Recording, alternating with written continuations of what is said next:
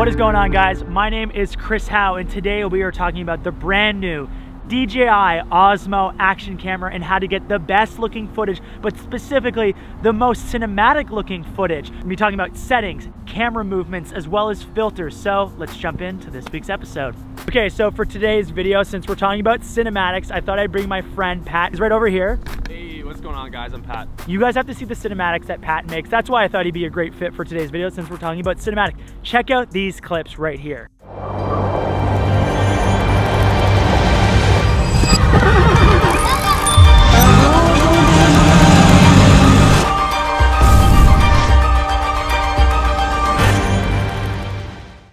Okay, so I think his opinion is pretty valid in terms of camera movements and camera settings. So with our first tip, before we even jump into any of these things, please make sure you update to the latest firmware, because they've updated the time-lapse feature as well as the HDR video, so you're gonna get a better image quality just by updating your camera right out of the gate. So let's jump into tip number one. Tip number one, recommended settings. You're gonna wanna shoot in 2.7K at 30 frames. That's where the Rocksteady performs its best.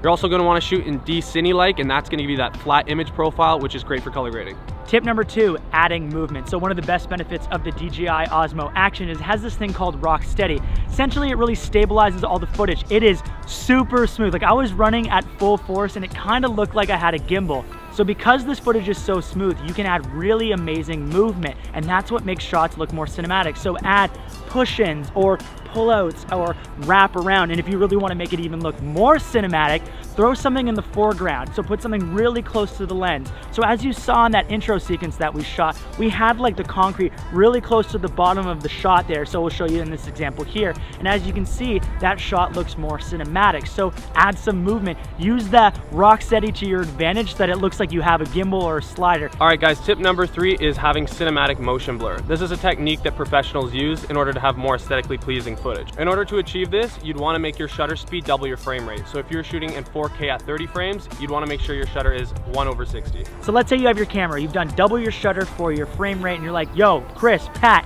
my image is super overexposed. So in order to make sure that your image is exposed now, you're gonna wanna add sunglasses to your camera. But we don't have sunglasses for cameras. What we have are neutral density filters. So what that actually does is it's stopping the amount of light that's coming into the camera so that you can expose your image properly.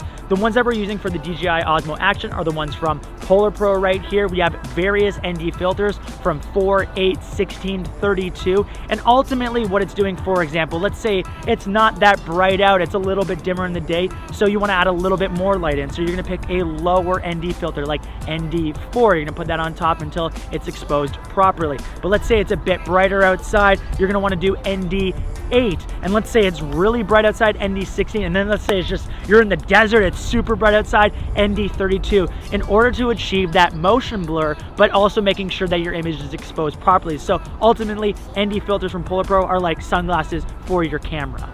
Okay, I thought I'd quickly mention, in order to use the Polar Pro filters and the ND filters and the polarizing filters, you actually have to take off the clear filter that the camera comes with. And for whatever reason, DJI made it super tight. Like, it's so difficult to take off. We were actually worried that we were gonna break this camera. We were like, should we do it? I literally think I'm gonna break this camera if I try too hard. So in order to actually get it off, what we used is one of those rubber grips that you use for like jar lids that are too tight in your kitchen. So I've linked one of them below if you guys want to pick it up. This way you don't damage your camera and also like hurt your hands, because these are quite sharp on the original filter and it like can kind of do a little bit of damage. So to protect both your filters, your camera, and yourself, the rubber grip that you would use in your kitchen, links below. But like, actually, how hard was it to take off that filter? I almost cut my hands trying to do it. I'm not like a weak person, but I had a very hard time trying to get it open. DJI, what's going on? Anyways, yeah. Okay, we're underneath a tree right now because it's starting to rain, because that's what happens when you want to shoot a video very quickly and you have to pick the rain day to shoot. Our next tip and what we're going to be talking about is slow motion. Now, slow motion is not inherently cinematic, but it can help support a cinematic sequence. What's one of the benefits that you're really stoked about this camera, Pat? So The Rocksteady is a great feature, but if you were to take the 2.7K and put it at 60 frames, to be able to slow down and have the Rocksteady allows that extra smooth shot. So you might be able to get a bit more distance. Let's say you don't have a gimbal, let's say you don't have a slider, but you want to be able to just use your body. Let's say you actually combine both the Rocksteady and the slow motion. Maybe you can get a bit more distance, maybe you can get a bit of slightly smoother shot, which means that for that sequence, it might work better for whatever you're shooting. So combine those two things together. It's basically in-camera stabilization mixed with the slow motion for like ultra steady footage, which can be really great for a cinematic sequence. And for the last tip, you're gonna wanna get as much detail in your image as possible. So the reason why we're shooting this tip in front of a body of water is generally when there's a flat reflective surface, it bounces a bunch of light and you get this nasty glare in your image or something that really makes the highlights look worse. So in order to get rid of that and bring more detail back into your image, as well as some color saturation, you're gonna wanna use a polarizer. So Polar Pro also makes these ND-PL mixes, and the PL stands for polarizer. So once you figured out your exposure on the ND side, you're gonna start rotating that filter until you get that desired look that you really want. And ultimately it's adding more details, some more color saturation, and making your image look more even throughout. So if you guys wanna pick up some of those, Polar Pro makes ND-PLs as well. Battling the elements all day. Either it's super windy or it starts raining randomly through our shots, or like right now, pretty sure there's bugs in here and bugs are gonna be flying into the lenses.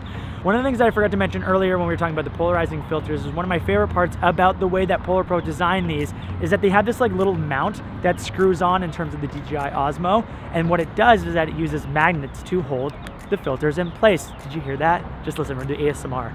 Listen to that. Oh yeah. Oh yeah. So number one, it makes it easier to switch out the filters, but also if you're using the ND-PLs, they just rotate really nicely until you get your desired effects. So yeah, Polar Pro, great job on designing those. Okay, so final thoughts on the DJI Osmo Action camera. Straight up, I like it. I was this close to pulling the trigger on buying a Hero 7 because we're going on a couple trips right now. I was like, oh, I need a better action cam. I kind of wanted that steady feature that's built in, but with this new Rocksteady that actually outperforms better than the GoPro Hero 7, yeah, it seemed kind of like an obvious choice. So yes, I like this camera. Pat, what do you think? The Rocksteady is absolutely wild. The fact that you could track me running up the stairs at like full sprint and have virtually no shake, it's basically like using a gimbal. I literally was like this.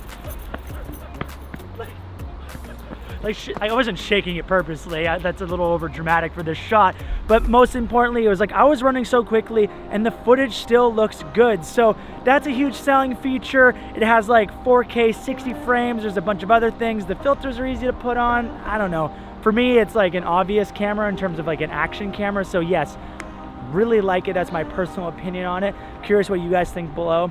Also, I just wanted to note a big shout out to our sponsor, Polar Pro. Thank you guys for sponsoring this video. Thank you for allowing us to play with this camera, have some fun with it, teach everybody how to get better cinematic footage. I know these guys, these are friends of mine. Polar Pro are all creators. They're just trying to make better filters so that your footage looks better. So whether it's a DSLR, whether it's the new DJI Osmo Action, they basically have filters for almost every single camera, including drones. So if you guys want to pick up the filters that we talked about, whether it's ND or PLs, links are below. I highly recommend it. You guys can go check it out. So on that note, this is the end of the video, guys. We're gonna go maybe shoot some photos here because the graffiti looks really cool. So if you guys like this video, please press like. It actually makes a difference. Subscribe. Would love for you to join along and hit the bell to be notified for future videos. And maybe you'll catch Pat and I in a future video. Do you guys want to see more of Pat? Don't forget to go check him out. Links are below. And we'll catch you guys in the next one. Peace out, everybody. I love you. Bye.